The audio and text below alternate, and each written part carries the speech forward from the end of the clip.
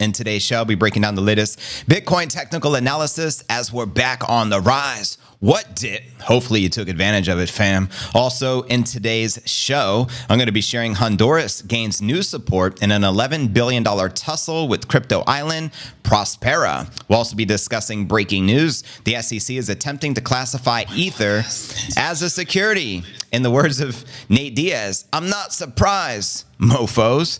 Also in today's show, Bitcoin bull cycle is far from over, thanks to the Bitcoin halving, according to the latest crypto quant research. I'll be breaking down for you. We'll also be discussing major bullish Bitcoin statement made by the high priest of Bitcoin, Max Keiser. He says hard floor and no top. We'll also be discussing Bitcoin could explode by over 200% if things go really well, according to this crypto analyst. I'll be sharing his outlook as well as this $190,000 Bitcoin price prediction. We'll also be taking a look at the overall crypto market. All this, plus so much more, in today's show.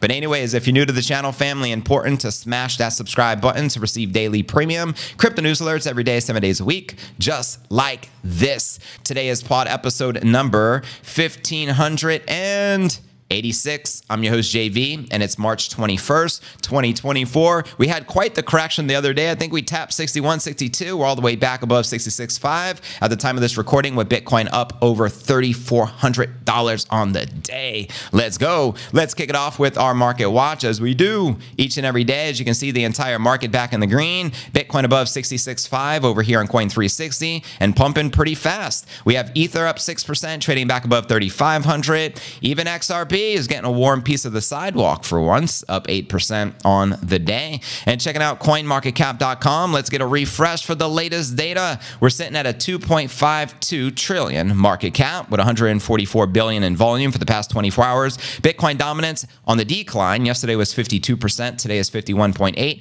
And Ether dominance, same as yesterday, 16.7%. And checking out the top 100 crypto gainers for the past 24 hours, we have Ondo up 33%, followed by Jasmy up 26%, followed by Floki up 25%. Below that, Conflux, Caspa, Synthetic, Su, and Doge. Now, which alts family are you guys most bullish on for this bull run? Holla at your boy. And checking out the crypto bubbles to get a visual perspective on the daily. You can see the majority of the alts, safe to say, 95 to 98% of them in the green and pumping like a mofo. Zooming out on the monthly. Can you say alt season when you have meme coins up over 500%?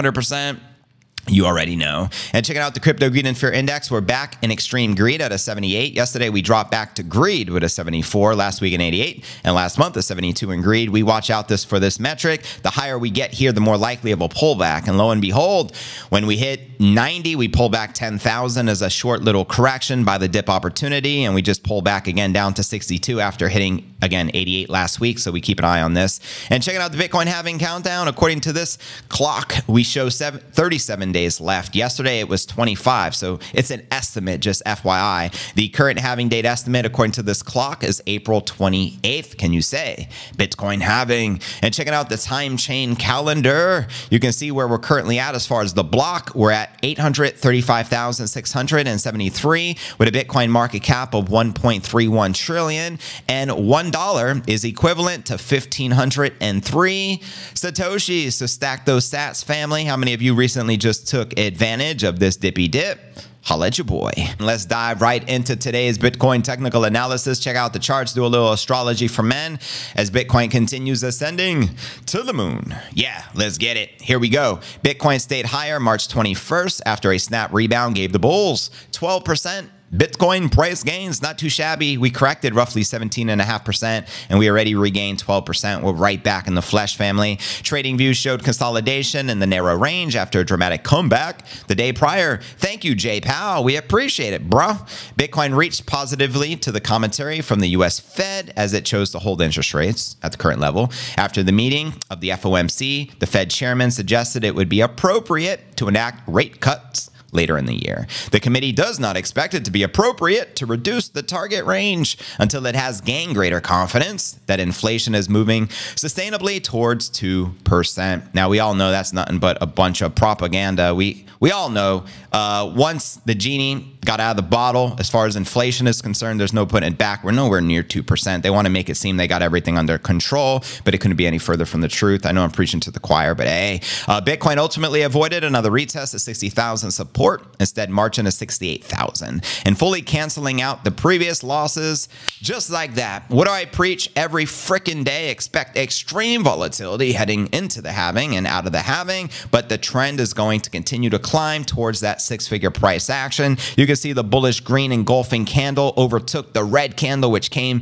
the previous day. You gotta love it. Quoting the analyst here, today's objective, hold above 65.3. No problem. Do that and reclaim of the 2021 cycle high is on the menu. Shorters were predictably on the receiving end of pain during the move. Data from CoinGlass put the total short liquidations for Bitcoin for March 20th at 70 million. Shame on you for shorting the king. New outflows from the US spot Bitcoin ETFs, meanwhile, failed to dent the sentiment further. The latest figures from the UK-based investment firm Farside estimated roughly $250 million left of the new ETF products on March 20th, mostly fueled by $386 million worth of outflows from GBTC, which is part of the reason we dumped so hard, family. The other ETFs saw the inflows, which totaled a mere fraction of daily revenue earlier in the month, as you can see here highlighted in green for March 20th, brought to you by Farside. Now, responding market observers look to remain optimistic. Bitcoin's lack of reaction to the third consecutive day of outflows, popular commentator Dime suggested, showed a newfound resilience to the ETF forces. Quoting the analyst here, today's bounce with the negative inflow means that the market is not dependent on the ETFs to move up. And Samson Mao, CEO of crypto adoption firm Jan3, argued that in the future, even GBTC would see net inflows as standard. Quoting him here, all Bitcoin ETF outflows will eventually become inflows. Plan accordingly. Tell him. And quoting the high priest of Bitcoin, Max Keiser, in fact, there's nothing to say here because the chart says it all. Check out this. In 2016, the average price in the United States of a home was $288,000. That back then was 664 Bitcoin. Fast forward one more halving to 2020, the previous halving, and the average home in America was 328,000 USD, only 45 Bitcoin. And fast forward to this year, 2024, the average price of a home is now 434,000, which is 6 Bitcoin. And I want to let me know, do you notice a pattern here that fiat, due to inflation, will continue to increase for the average price of a home, while Bitcoin will continue to decrease? This ultimately means the US dollar is mathematically guaranteed to continue to lose its purchasing power, as Bitcoin is mathematically guaranteed, meaning it's a mathematical certainty to increase your purchasing power. Can you say no brainer? Stack those biddies. So very powerful chart. Share that. I shared it on X, retweeted it from Max. You guys can share it as well. But anyways, let's dive into our next story of the day. We broke down the latest technical analysis. Now let's discuss Honduras over in Central America, not too far from El Salvador. Headline reads, Honduras gains new support in $11 billion tussle with crypto island Próspera. That's right. A group of 85 economists have backed the Honduran government's decision to exit the World Bank's arbitration body, adding a new twist to an ongoing battle between Honduras and the disgruntled crypto island building firm Próspera. Próspera, the Bitcoin-loving special economic zone on the Honduran island Roatán, I don't know how to pronounce that properly, so bear with me, named after the United States company building, has been seeking almost $11 billion in compensation from the Honduran government after legislation change in 2022 killed the island's special status. The fight has been taking place in the International Center for Settlement of Investment Disputes. However, March 19th, 2 days ago, an open letter, economists from Progressional International, which describes itself as being on the mission to unite, organize, and mobilize the world's progressive forces, says Honduras' February withdrawal from the International Court was critical defense of Honduran democracy. Próspera brought its case before the ICSID late 2022, claiming Honduras owed it billions for breaking a 50-year legal stability guarantee it made after the government repealed laws in April 2022 affecting the legal certainty of the crypto island's special economic zone status and its investments. In the open letter, the economist said there was little evidence to show the government's benefit from the arbitration body. Quoting them here, "We find scant economic evidence that mechanisms like ICSID stimulate meaningful foreign direct investment." This is what they also shared in the letter. For decades, international arbitration courts like ICSID have allowed corporations to sue states and restrict their freedom to regulate in favor of consumers, workers, and the environment. Since the 2021 election, President Xiomara Castro, Honduras has faced 10 ICSID cases, the largest from the U.S.-based Próspera, with its nearly $11 billion claim, amounting to a third of the country's gross domestic product. Crazy. Specifically, Castro repealed laws and created zones of employment and economic developments, which aim to attract overseas investors to bid the boost of the Honduran economy. In June 2021, the United Nations expressed human rights concerns over ZE's legal frameworks and called for an alternative system. It highlighted that around 35% of Honduras, mostly areas with indigenous and Afro-descendant populations who lacked informed consultation on the scheme, was earmarked for ZE use. Now, Próspera carved out a ZE on the Honduran island of Roatán, about 40 miles off the country's northern coast, and the laws at the time effectively gave it sovereignty over the island, including the ability to make its own laws, courts, authorities, and taxes. Now, the autonomous charter city made itself attractive to crypto enthusiasts by making Bitcoin legal tender. Holy moly, I cover the news every day and I didn't even realize Bitcoin was legal tender there. What about you guys? Now, creating a Bitcoin education center and opening its international framework to accept blockchain tech and decentralized autonomous organizations. Let's freaking go. Próspera saw pushback from island locals concerned over its growing size and worries about being displaced from their ancestral lands. The UN also claimed that the communities near Próspera lack consultation and information on the project, which Próspera denied. Reuters reported in February that the former head of Honduras financial watchdog, Jose Moncada, said the agreement between the country and Próspera still stands. Now, Moncada said Honduras is obliged to respect the result of any arbitration presented before the end of August, when it's slated to leave the ICSID.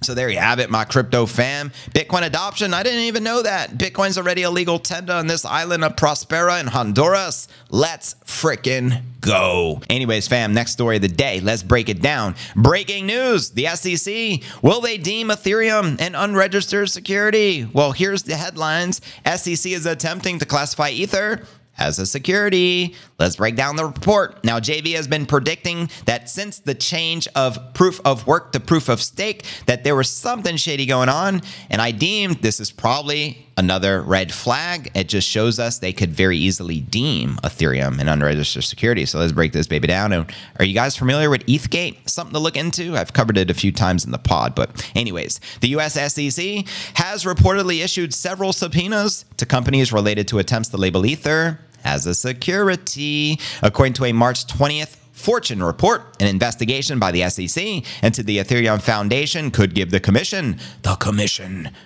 mafia, regulatory coverage to define Ether as a security. The foundation suggested via GitHub that it may be under investigation from a state authority, which reminds me of this track by Gary Gensler. Too many frauds and scams.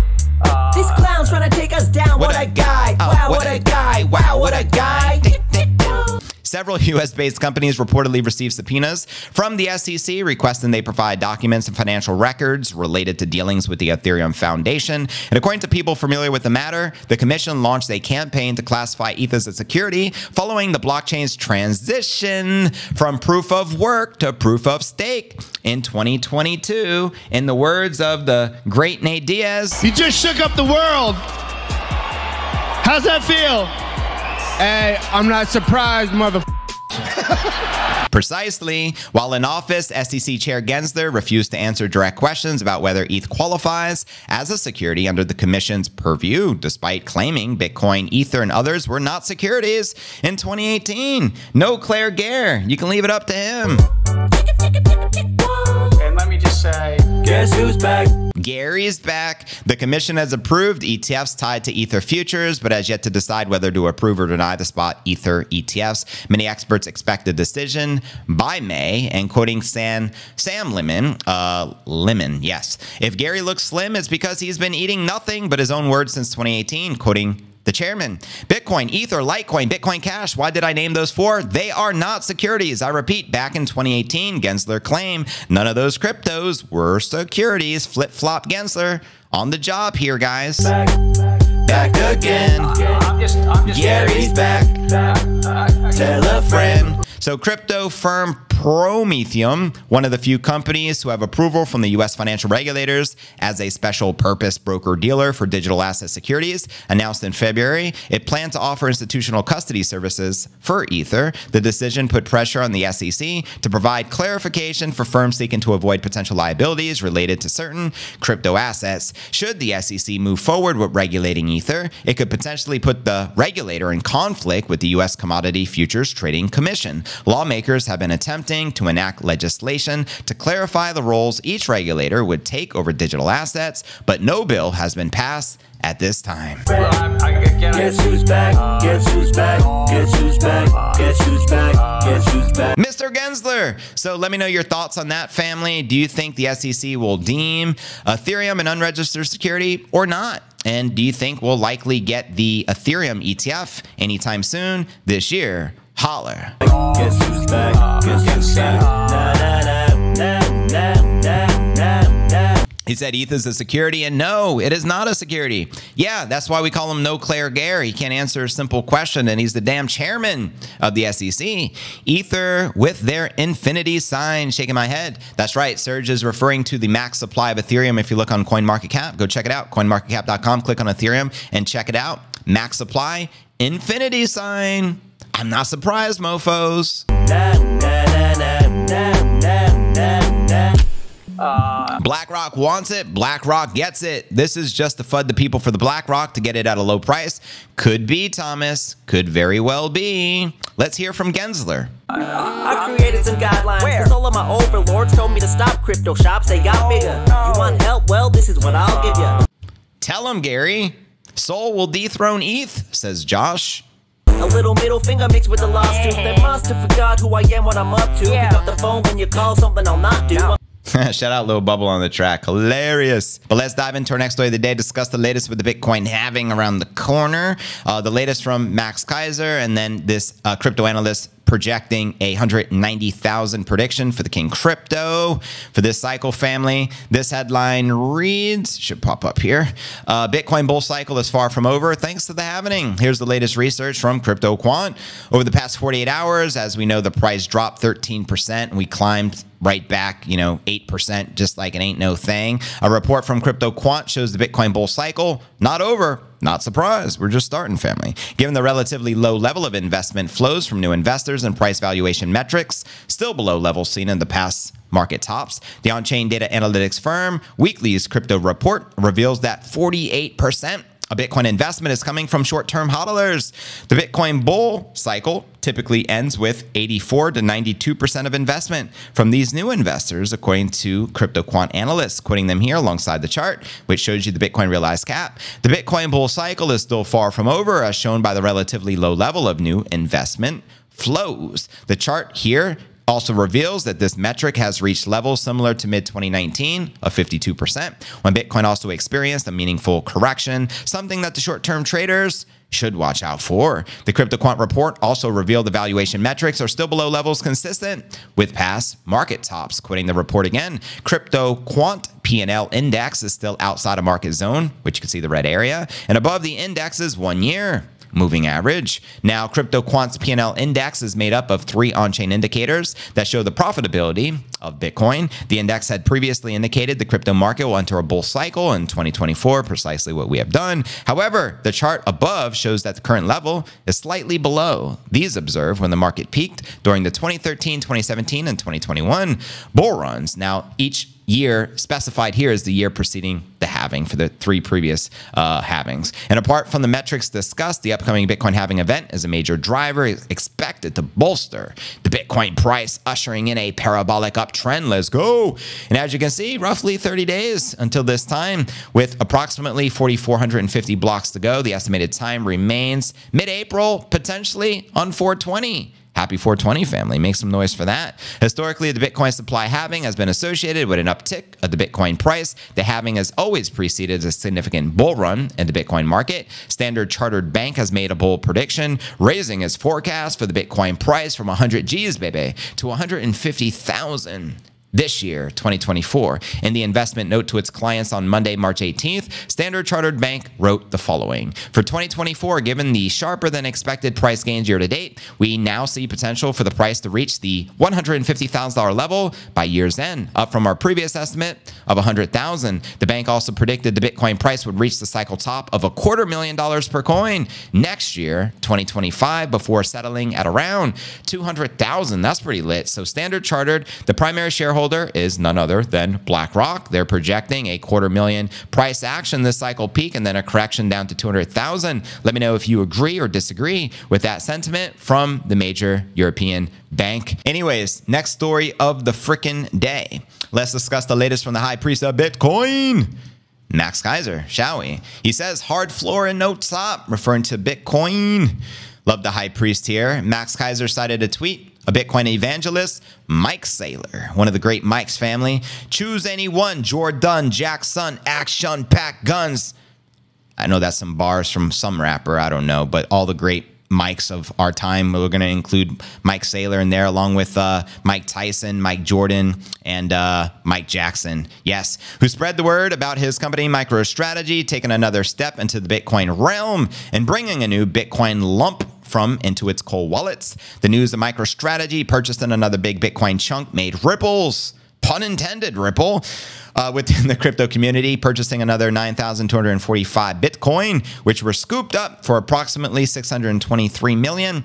Chump change to Saylor. Using the proceeds from convertible note offering made recently in excess cash, the price at which the Bitcoin was purchased equaled approximately 67,000. As of March 18th, the business intelligence behemoth founded by Saylor now holds 214,000 plus Bitcoin, evaluated at roughly $7.5 billion. That means they now control roughly 1% of the Bitcoin circulating supply. And quoting the high priest in response to this, Bitcoin's plunge protection team strikes again. The Bitcoin price has a hard floor and no top. Tell them. And you can see the original tweet from Saylor. MicroStrategy acquired an additional 9,200 Bitcoin for 623 million, using proceeds from convertible notes and excess cash for 67,000 per bitty. And as of March 18th, we now hold 214,000 Bitcoin acquired for 7.5 billion, an average price of 35,000 per Bitcoin. This is why we dollar cost average. Saylor has been buying the top for a very long time, but it worked out quite well as his position is now up tremendously,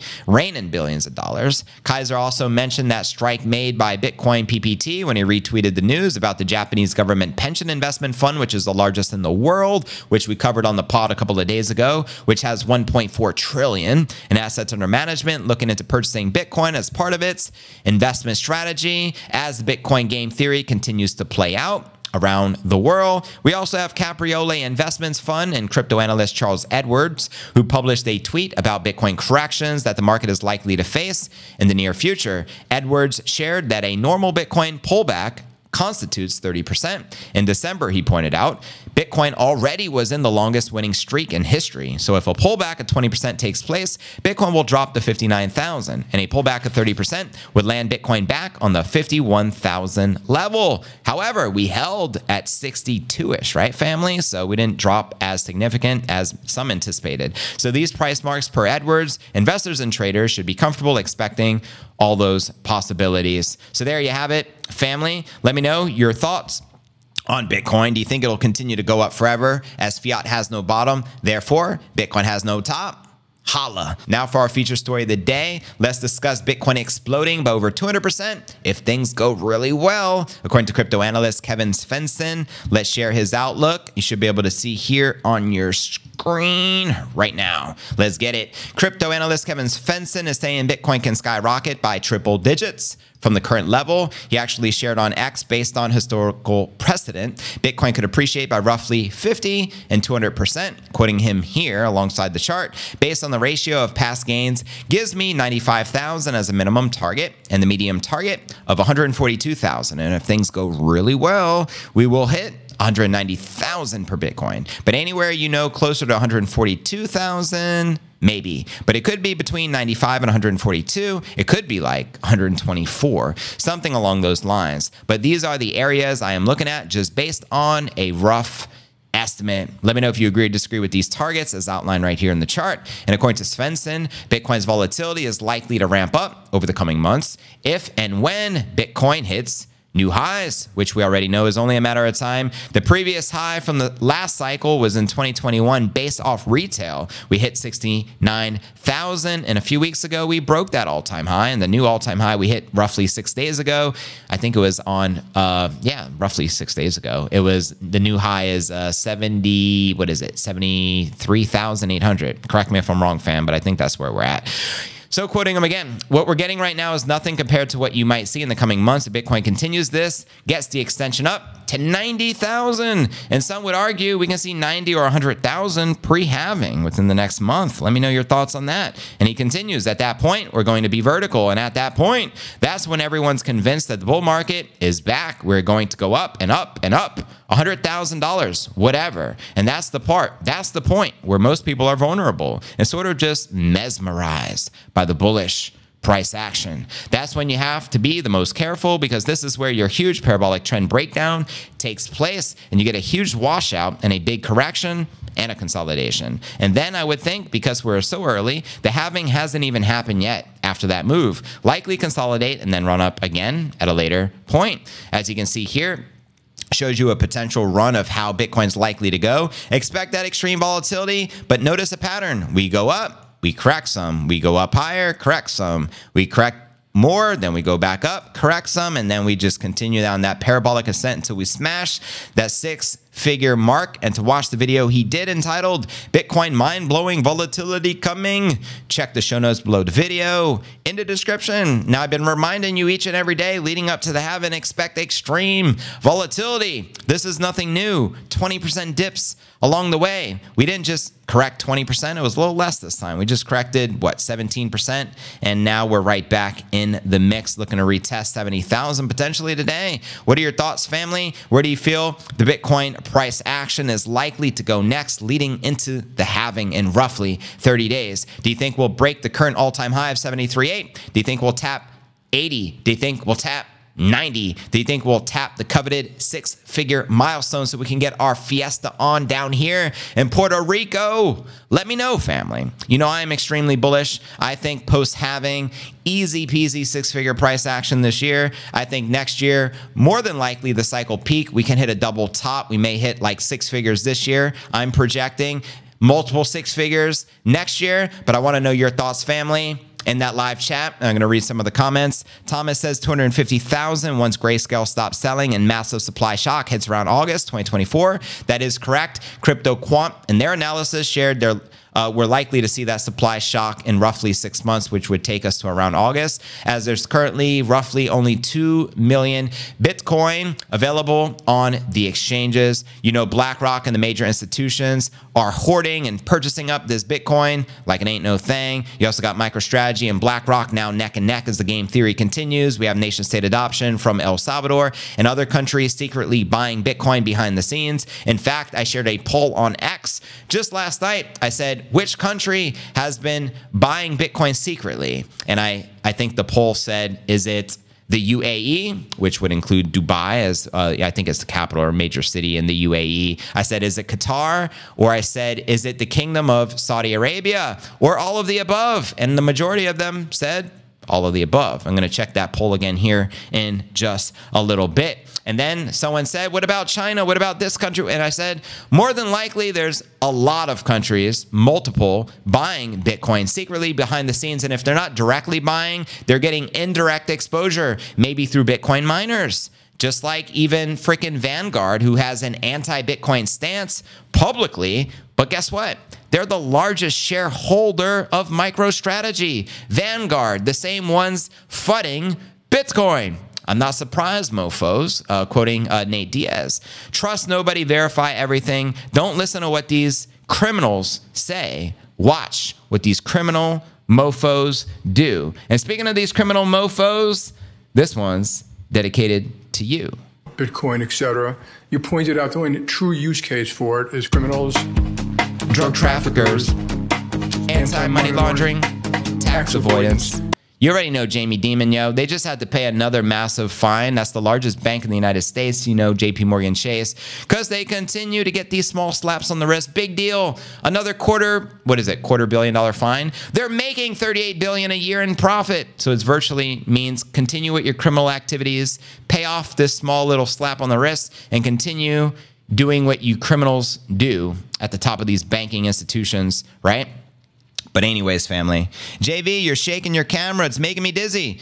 It's probably because I'm touching the desk, and obviously the webcam is on the computer. My apologies for shaking like that. We shouldn't be shaking like that. Shaking like bacon. You already know. Jonathan Mann. Shout out Jonathan Mann on the track. This is a banger. This is the new Jammy Jam. criminals, drug traffickers, Anti-money laundering, tax avoidance.